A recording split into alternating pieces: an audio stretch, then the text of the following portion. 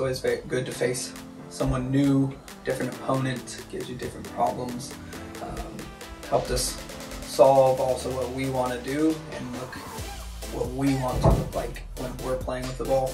Defensively also just helped us understand positioning, understand where we need to be in different situations and scenarios.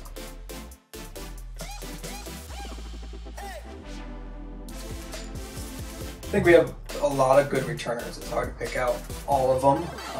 Obviously we have a senior goalkeeper back, which is good. She had a great year last year.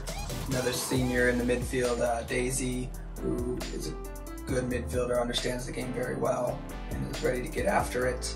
There's tons in the midfield that we have this year. There's tons up top that look good, and then they're ready and they're making impacts. So, you know, we could go through everybody, but I think the whole group is what we have this year.